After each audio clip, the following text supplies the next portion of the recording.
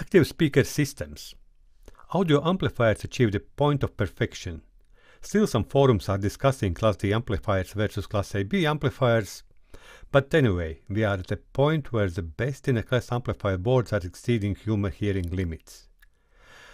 I have built one of my last kits for an incredible IcePower 1200 AS2 board, also compatible with the latest company development IcePower 2000 AS2 HV board. Now what next? There is no sense looking for a better solution. You will not hear that in A/B tests because we are already at the human hearing limit. Let's take a look at the sound system quality components and give them ratings. Audio source quality. Critical impact to sound quality. Rating 10 points from 10. Audio amplifier 6 points. There are plenty of great devices in the market, just find the right investment and quality points. Speaker system. The most expensive and critical component with a long life cycle. Critical for audio quality and reproduction. 10 points from 10. Connection wires. Not a critical component and you can get a good solution for a reasonable price.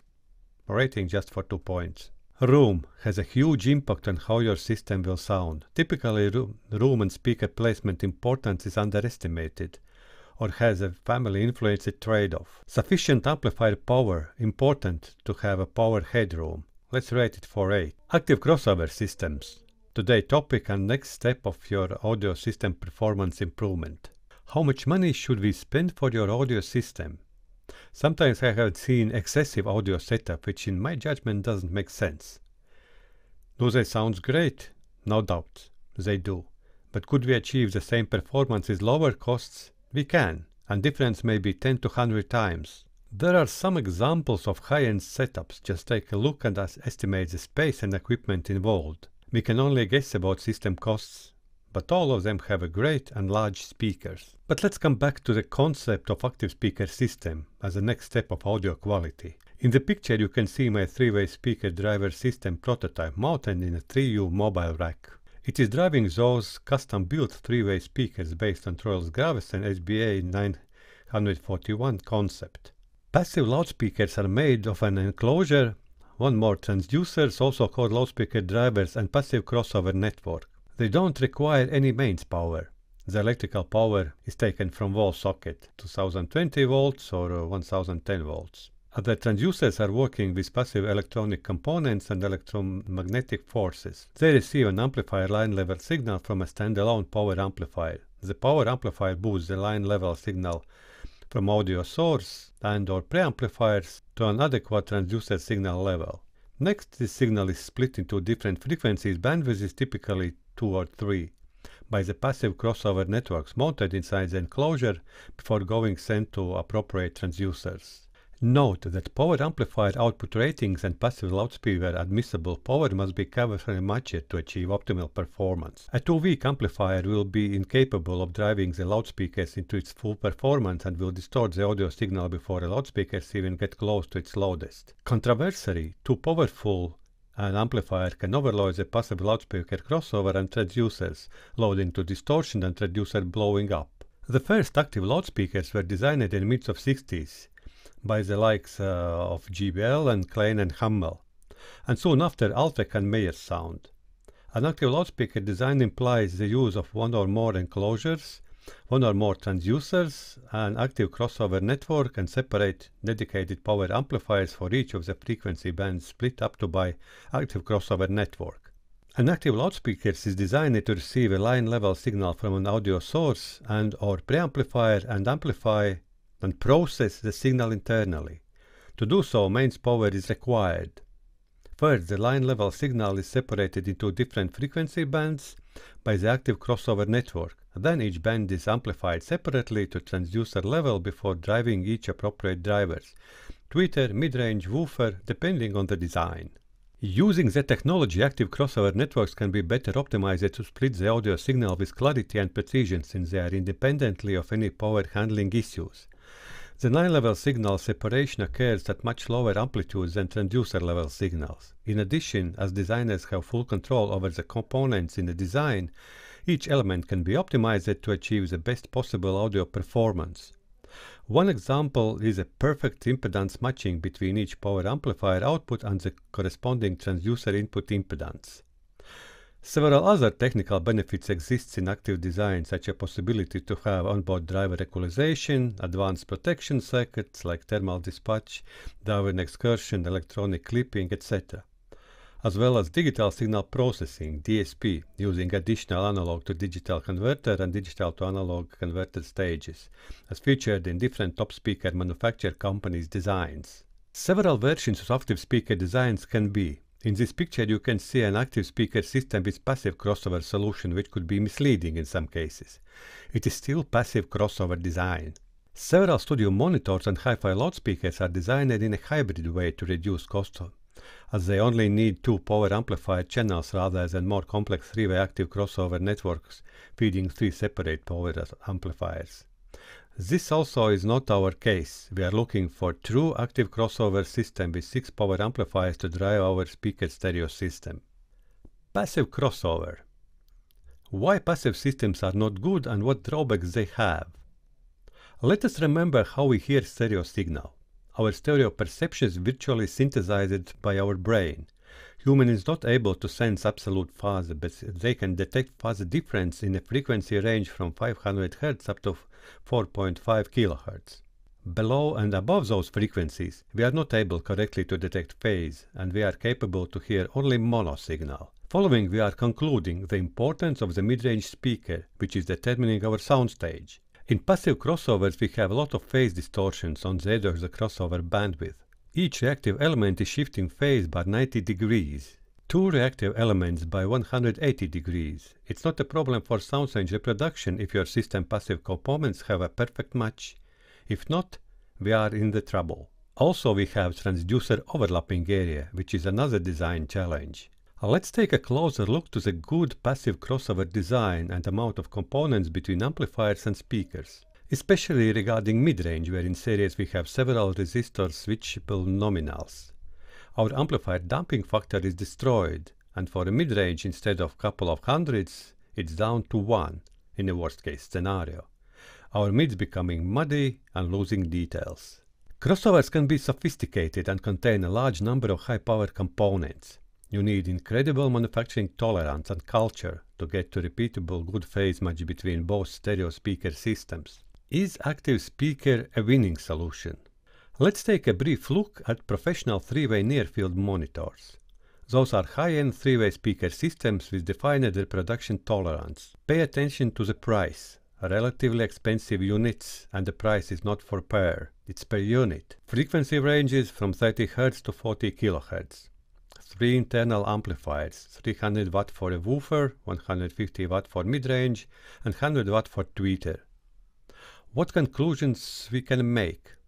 For a good passive speaker system you need about 500 Watt amplifier to match the same performance.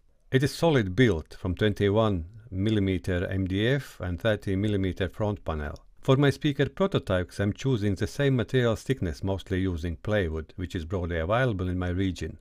The speaker system is lighter and the material is more protected if falls from some height. You can see that this particular studio monitor is using analog crossover without DSP. For 3-way systems, when using good manufacturer speaker drivers, there is no need for DSP, and we can build a simple active system using industrial cost-effective analog active crossover.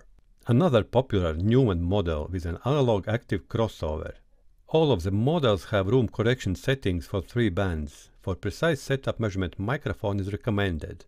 Adam S3H, good example, is built-in DSP.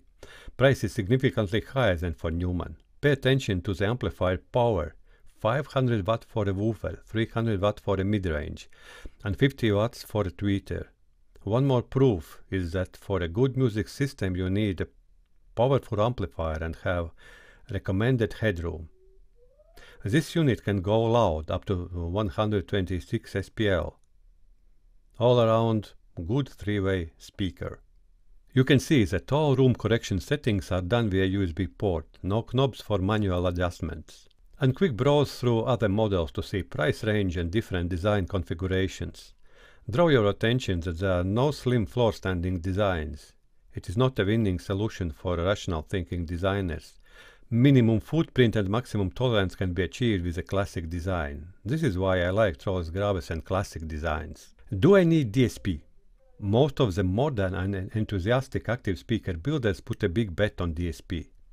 Yes, you have full control over speaker settings, but it is not eliminating the importance of speaker placement and room treatment. Let us study modern speaker characteristics, and I will take budget version of modern loudspeakers as an example. Budget woofer, Dayton Audio RS270p, 4A, 10-inch. Incredible characteristics. RS125, 4.5-inch reference woofer, 4-ohm mid-range.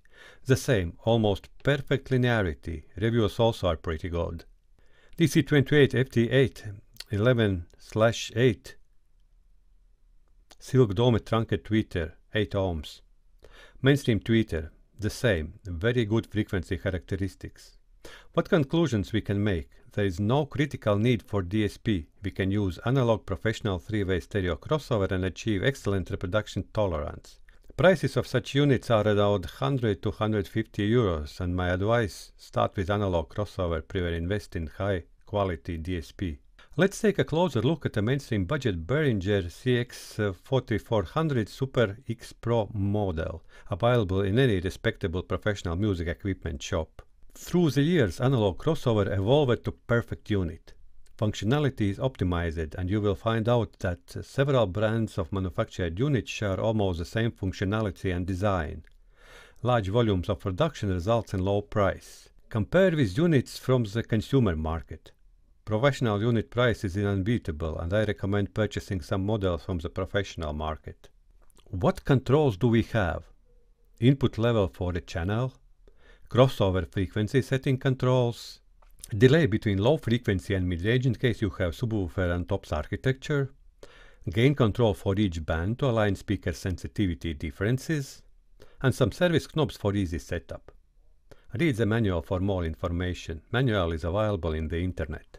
Electronically balanced outputs perfectly match Ice Power second generation boards. All of them has balanced inputs. Easy setup from professional components. You can stop this frame and study the description of the controls. It's not today's goal to learn how to use crossover. Download the PDF manual and do it by yourself. It is interesting reading, including methodologies and how to choose the right crossover point and tune your system. Balanced connection wiring example. Technical characteristics for your study. Those are far better than any speaker can reproduce. I assembled such system and it's true wow system. Currently it's my unbeatable permanent music system for demo purposes. Boards for an active speaker system. There is relatively small number of ready-made systems available for the consumer market. Hypex is one of the well-known companies with a fusion active speaker lineup. But in my opinion, we can build better system integrating professional components for a much lower price. First option, the state-of-the-art system. You can build from 3 boards. One Ice Power 1200 AS2 board for the woofers, and 2 power supply separated Ice Power 200 AS2 boards. An estimated complete project budget would be around 1000 euros. Second option, 4 Ice Power 125 AS6 2 boards. 2 of them in bridged connection and 2 of them in a single-ended. It will give about 450 watts for a woofer and 125 watts for a mid-range and tweeter on a 4-ohm load. For 8 ohms load, half of this power. The total system budget is also about 1000 euros. Third option, Ice Power 300 AS1 with 2 hanger modules and a speaker impedance mix. Woofer 4 ohms, mid-range and tweeter 8 ohms. For a stereo systems you need 2 sets. System estimated costs also close to 1000 euros. This system lowlight is sharing the same power supply for a woofer, mid-range and tweeter, limiting maximum power performance. And the last item to discuss is what would be the optimum architecture for your active speaker system. So, highlights and lowlights. Let's look at the active system advantages and disadvantages. Direct speaker connection to amplifier output. This ensures the best possible control over the loudspeaker and the best detailing of the sound. It is a reason why to build an active speaker system and why it is better than passive system. Once you start listening to high quality active systems, it is hard to go back to passive systems due to the reproduction precision. Passive systems are not capable to such performance. Excellent crossover component match. At low level signal we can build cheap and very good quality crossovers with 24 dB slope, linked Rayleigh architecture, perfect phase characteristics and crossover point adjustment flexibility. Finally achieving the best audio performance. Lowlights. Initial costs are higher. For three-way stereo system you need 6 amplifiers. You need a wall power, which in some cases limits your speaker placement option. Setup is more complicated than passive systems. System is not easy exchangeable. You need tuning for each new speaker system. Let's discuss different architectures and how to build your active speaker system. First, you can build all electronics inside the speaker box and save on chassis. Most professional middle field monitors have such architecture. It is an integrated solution with a minimum footprint. What drawback we have? There is no space for experiments and upgrades. We should live with what we have. I guess that is the main reason why home users are not big fans of such solution and not purchasing middle field monitors for home audio purposes. An alternative is building the speakers as an electronically empty box with 3 speaker connectors on the back panel and assembling electronics in flight rack, for example. In such cases you have a lot of flexibility to play with the crossovers, analog, digital and passive as well. Also you can make comparison tests, upgrade some old speaker systems from garage sales by replacing the mid-range and tweeter with modern loudspeakers, etc. For such architecture you need 3 speaker cables, which is a minor drawback and costs, but you have a lot of flexibility. And what is more important is your speakers don't need wall electricity. Those are passive even without internal crossover. Easy to build, pure carpenter work that is easy to outsource. There is one practical example of how I made in my case. In the picture is my first system prototype still in operation. You can see that it consists of 2 rack mount units. Smaller one crossover and larger one 6-channel amplifier box based on Noise Power 125AX2 original boards. Professional connectors for easy connection. In the final design for practical usage, I mounted electronics in a stand.